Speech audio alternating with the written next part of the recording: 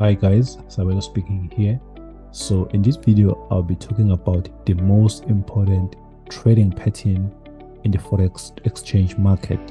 So this pattern is the head and shoulder pattern. So I'm going to talk about the rules of the head and shoulder pattern. Secondly, I'm going to talk about the confluences that you must incorporate when you are trading the head and shoulder pattern. Thirdly, I'm going to share with you my strategy that I've created using head and shoulder pattern. And then lastly, I'm going to talk about my trading plan when I trade the head and shoulder pattern strategy. Stay tuned.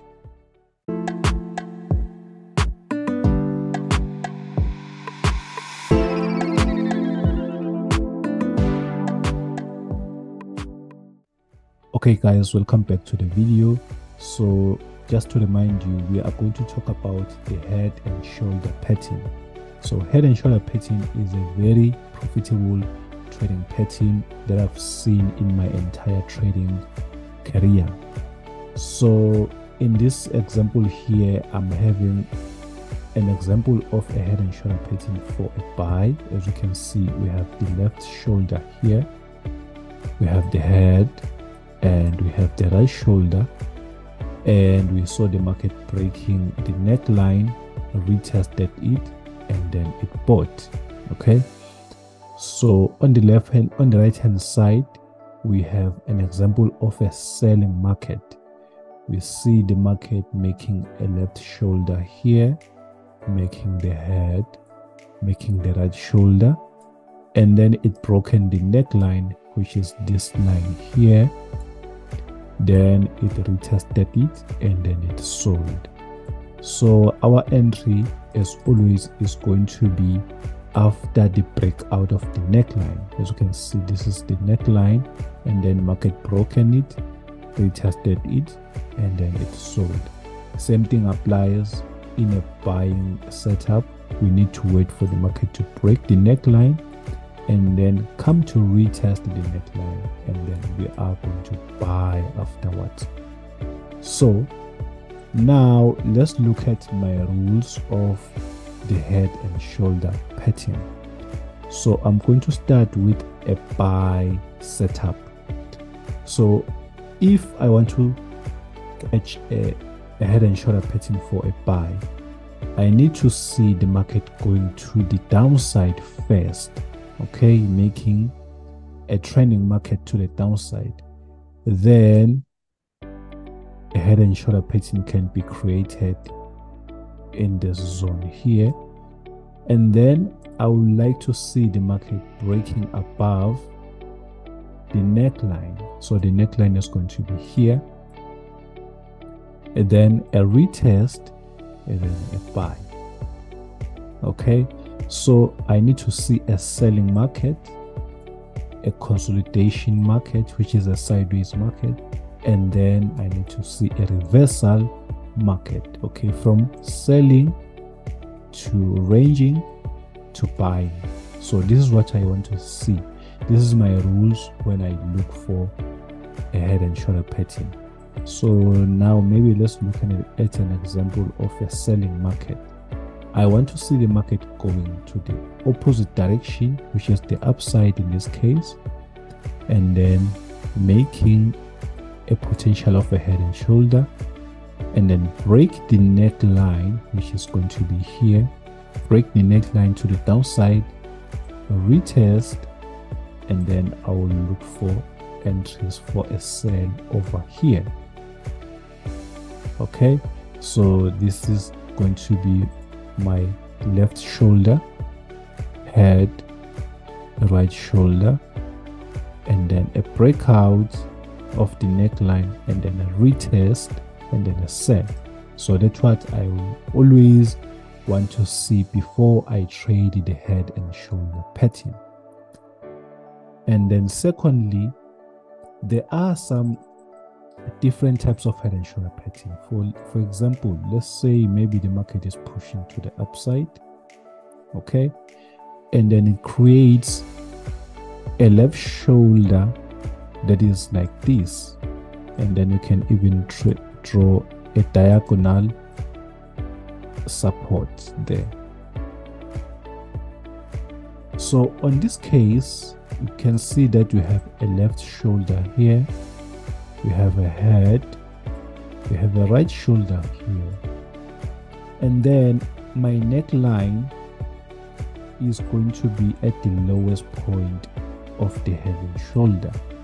Okay, my neckline is going to be this guy here, not this one. Okay, so it's going to be this guy. The reason why, it's because I want to see the market when it breaks to the downside. I want to see a break that is going to break this whole consolidation. Okay, so this is the lowest point of the consolidation. So I would like to see the market break the lowest point of the consolidation, not this one. Okay, I don't care much about this. The market can come and break these, but yet still is still inside the consolidation. So that's why I will always tell you guys to wait for a breakout of the lowest point of the head and shoulder, so that our retest is going to be here and then we sell. So now let's look at an example of a buying setup. So let's say the market is going to the downside, and then create something like this. Okay, and then some of the traders will draw this, and then they will say if it breaks like this, they are going to wait for a retest, but not knowing that they are still inside the consolidation. Okay, we want to see the market breaking at this highest point of the consolidation before we take a buy. I would like to see the market breaking everything that is inside the head and shoulder. I would like to see a breakout like this. Okay, and then a retest like this, and then a buy afterwards, buying somewhere here. So that is my rules of trading the head and shoulder patterns. So now let's go to the real markets and analyze the market for you, just to spot those head and shoulder patterns using the rules that I was explaining to you. So maybe let's go to the H1 on Euro CHF, and then we are going to go back just to look for those head and shoulder patterns that I was teaching you about, guys. So here we have a nice bullish market, and then from there we saw the market making the left shoulder here, head, and then the right shoulder here, and my neckline is right about here. And then from there we saw the market breaking the neckline of the head and shoulder, retested it, and then it sold. So guys, the moment the market breaks the neckline, that's when we consider this as a head and shoulder. But if the market doesn't break the neckline, we don't consider it as a head and shoulder. Reason why? It's because, let's say maybe the market, it made higher high, and then it comes here, and then from there it goes up. It goes up exactly at this point here. It goes up and then continue making high. We won't consider this as a head and shoulder. We start considering it as a head and shoulder immediately it breaks the neckline. Okay, and then after that we wait for a retest, and then we sell. So let's look for maybe an example for a buy now. So now we are on this beautiful example of a buy. We saw the market making lower lows, lower highs, lower low, lower high, lower low, lower high, making a clear downtrend. And then from there, from this point here, it failed to break the low, and then it decided to go up but it never broken the neckline. Okay, so yes, it went up. Yes, the market went up to make this, but it never broken the neckline clearly. We want to see the market breaking the neckline like this. Okay, a breakout must be clear. Okay, a breakout must be a clear breakout, not just a minor breakout. So we saw the market making a clear breakout, and then from there I was highlighting this neckline. Then the market came back to retest the neckline here, and then it bought. So in our case, we could have bought somewhere here, stop loss maybe here, and then targeting the new high. Maybe let's make the last, maybe let's go maybe to the daily time frame, because this thing happens in each and every time frame. Okay, so let's look at the bigger picture right here. So we saw the market making a clear high. Okay, so in this case I can see that the market created the left shoulder here, and then the head. Sometimes you can have multiple heads, 1, 2, 3 heads, and then my neckline is right about here. The neckline must be the lowest point of the consolidation. As you can see, this was some sort of a ranging market, and then the market from here, it broken the neckline, and then came to retest, and then it sold. This is a very simple method, guys. Head and shoulder pattern works 100%. Okay, so now let's move to the second step, which is the most important step. So now, guys, this is step 2, whereby I'll incorporate other methods to trade the head and shoulder patterns perfectly. Okay, guys, now this is step 2. We are going to talk about how do we incorporate our strategy of head and shoulder pattern with other methods. Okay, so if maybe you want to trade head and shoulder patterns on the smaller time frame, like the hourly time frame or 15-minute time frame, that means you must look at the bigger picture. You must start analyzing the market from the weekly time frame, the daily time frame, or even the H4 time frame, just to mark those very important zones, which are reversal zones. And then once you spot those reversal zones in the market, then you can go to the smaller time frame and look for head and shoulder patterns.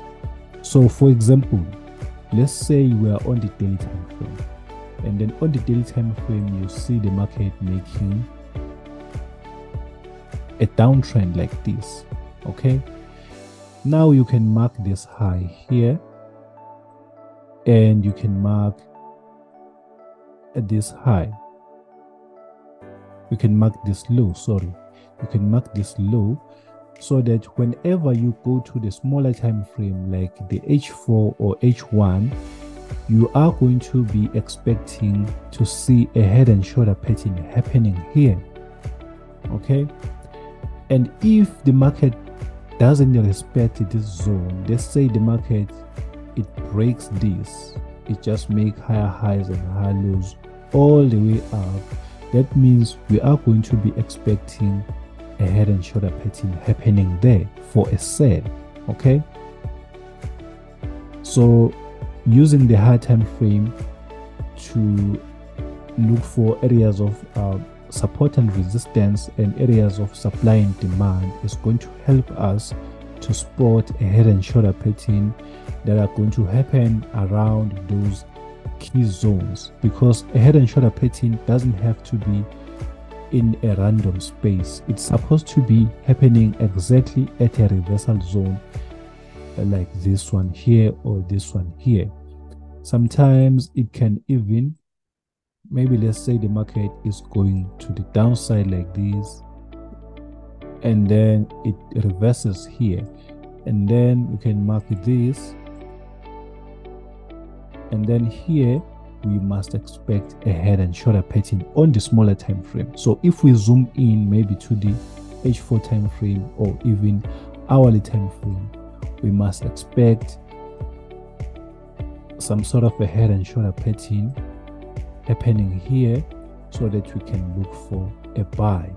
So that means we're going to be having at least multiple confluences that are going to support our head and shoulder pattern.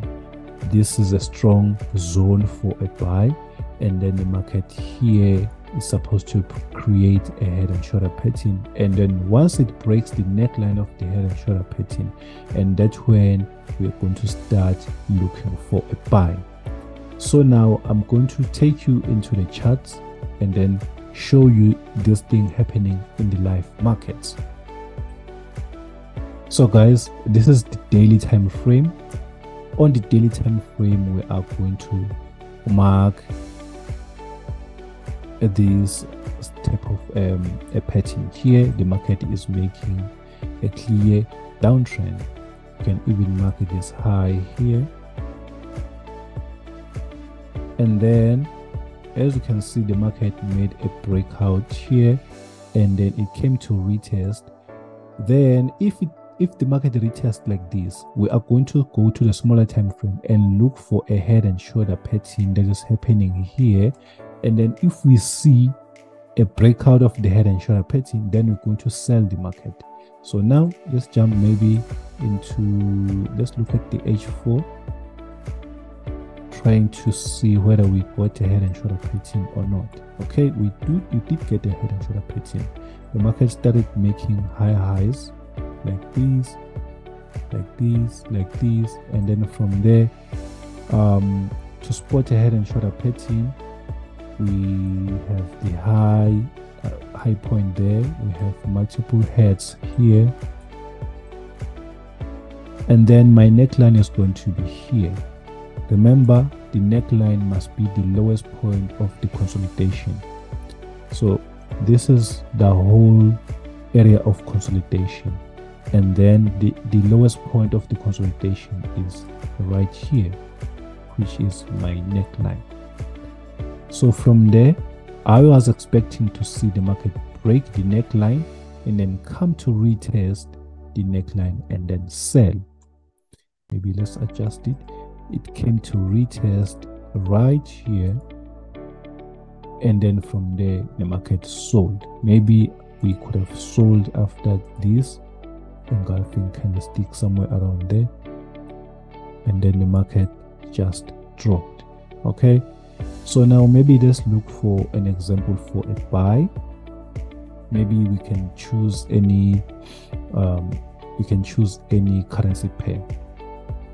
So guys, we are on the EuroCAD on the daily time frame.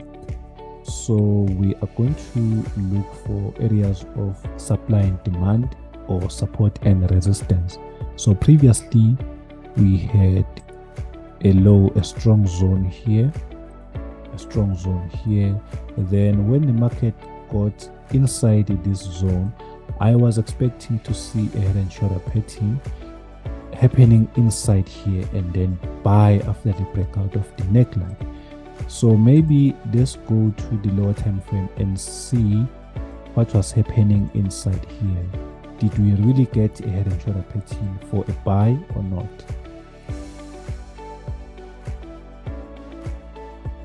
So now we are in the H4 time frame. So the market went and tapped into our area of support, and then from there it made the lowest point here, and then multiple left shoulders. But as long as we are inside this consolidation here, I was still waiting for a breakout that is going to happen above this neckline. Okay, so maybe let's mark this correctly. This is a consolidation highest point. Okay, but all of this was a consolidation inside, and then this was the highest point of the consolidation.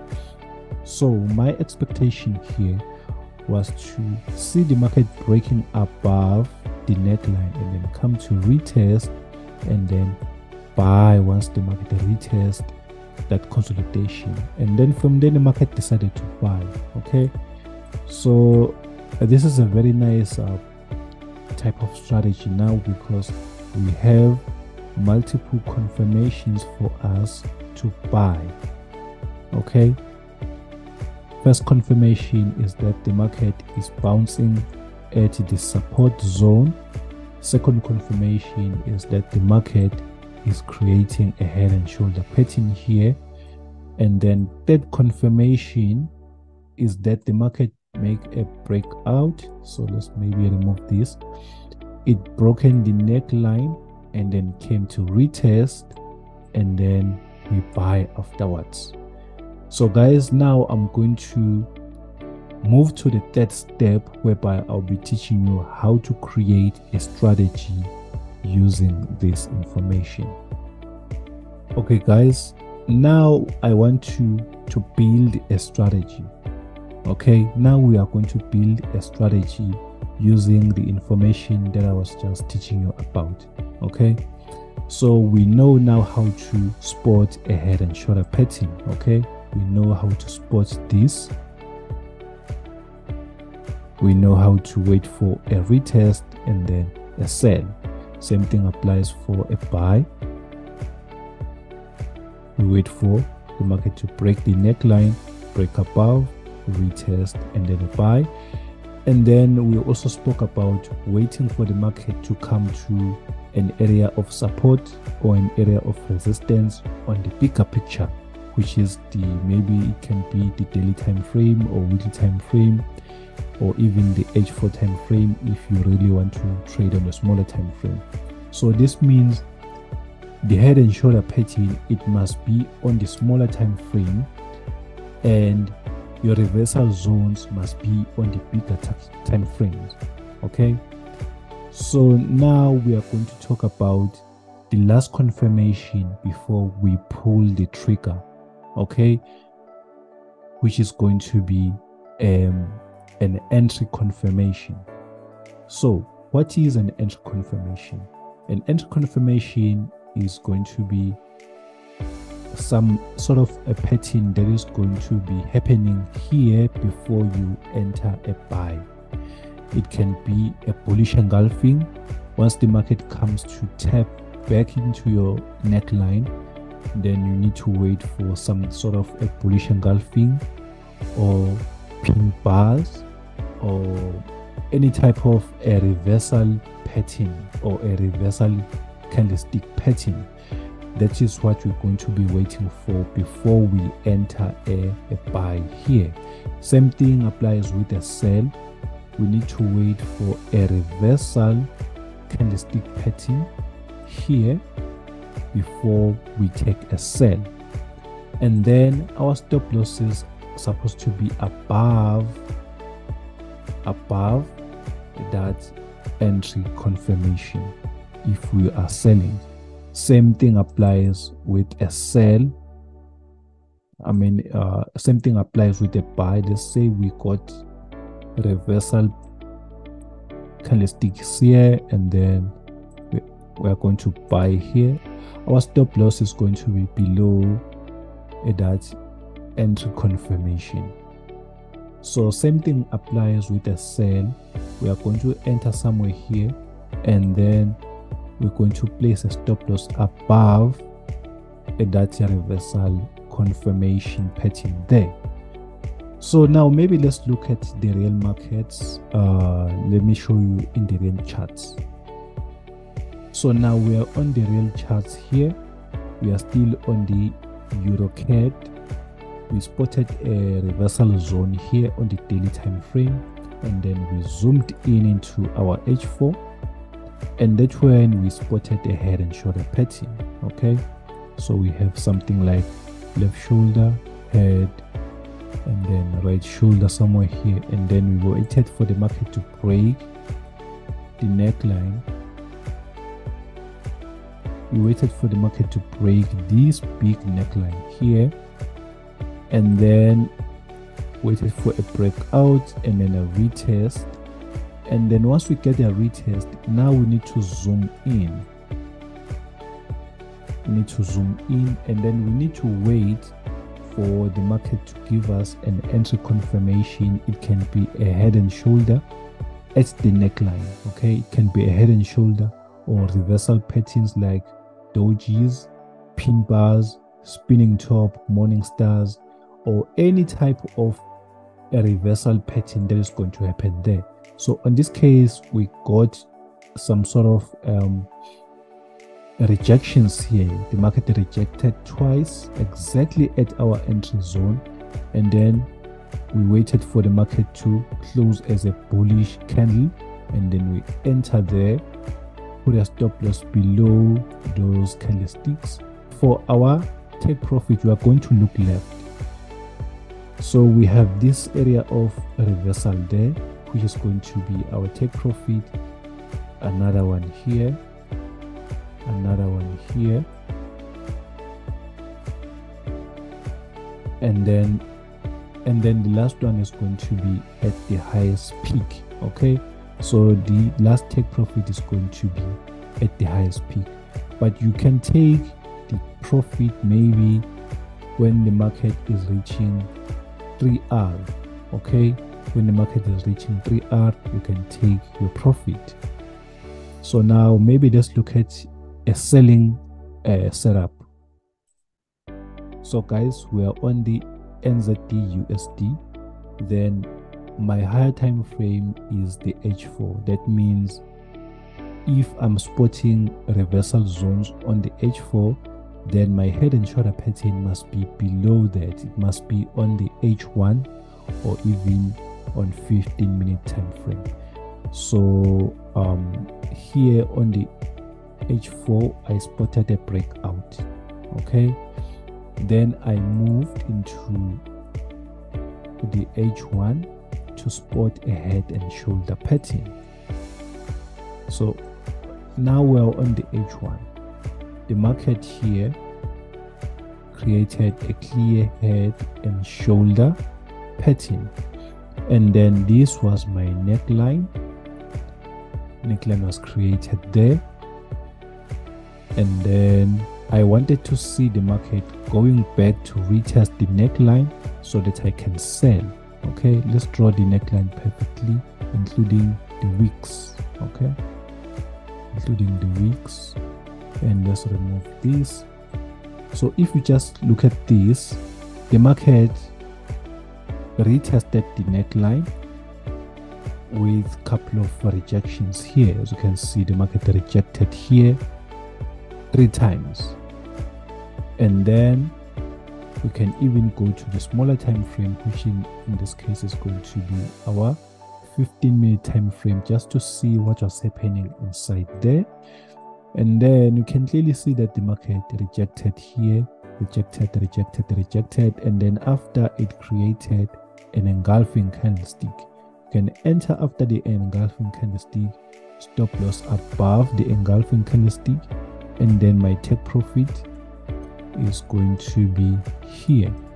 So in this case, I think this is not a perfect example because our take profit was smaller. It was 1.6R. Okay, it was 1.6R. Maybe let's look for another example. Maybe this is going to be the last example, maybe for a buy. So guys, this is NZD Canadian dollar on the daily time frame. So we spotted a reversal zone here, and then we track across it, and then the market came here and then started to reject and then going to the upside.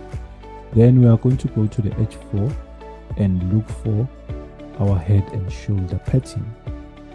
So in this case, we've got a left shoulder, head, then a right shoulder here, but still we are still inside the neckline. So this is the neckline right here at the top. So this one, I think we are going to wait a little longer for it to break the neckline, like this. and then I'll be waiting for a retest, and then a confirmation here. It can be some sort of an engulfing candlestick here. It can be a rejection like pin bars, and then once we get those type of entry confirmation, then I'm going to buy it from here, and then my main take profit is going to be at the previous high here. Okay guys, this is the last step that we need to focus on, which is also the most important step. This is the trade checklist. Okay, now we need to plan our trade before we execute a trade. So first of all, I need to check, do we have a breakout of the head and shoulder? If yes, then we are good to go. But if no, then we need to make sure that the head and shoulder is broken either to the upside or to the downside. Okay, then we move on. And then the second thing is the confluence. Do we have the higher time frame confluence? Are we trading maybe at a support zone, or are we trading at the resistance zone or supply zone or demand zone? Is the market most likely to reverse in that zone? If yes, then we are going to proceed to the next step. And then the third step, we need to make sure that we have an entry confirmation pattern, some sort of a head and shoulder on the smaller time frame, or maybe we have a rejection candlestick, or maybe we have an engulfing candlestick before we execute a trade.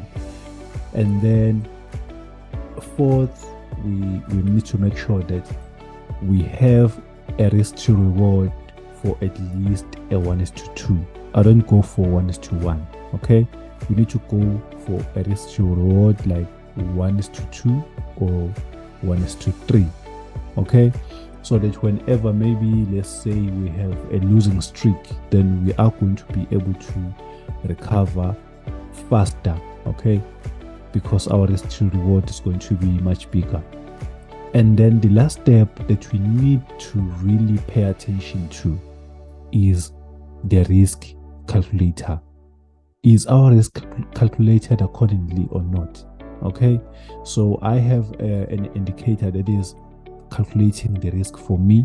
I just tell the indicator that okay, I'm having this amount of money. Maybe I'm having maybe 100k account. As we all know me, I trade with ProFirms. I tell the indicator that I have 100k balance, and then I'm going to be risking maybe 0.5%.